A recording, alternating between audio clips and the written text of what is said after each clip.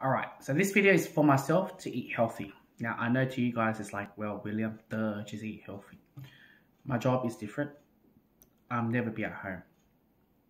Luckily, this place has a kitchen, but I would have thought more advanced in the head. I would have cooked something here. But this video is specifically for me to decide. If I'm going to do Uber Eats, if I know that I'm strapped, get some healthy stuff, such as Subway and as well, or a form of burrito. I want to go anything outside of that, unless it's salad, if I have to bear the chance for it. So, healthy.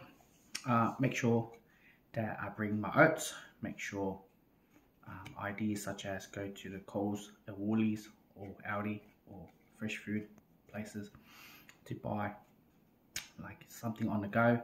It can be nuts, bananas, cucumber, apple, pears, whatever's on the special on the fruits, and as well along with what's that word? I've got this shake, this veggie powder shake as well, so you can have that as well. I'm trying to think carefully now.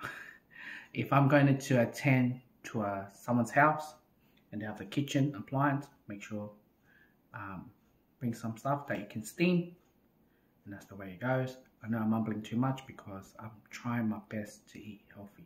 I'm already diabetic, so I have to eat healthy. So yeah, that's the video.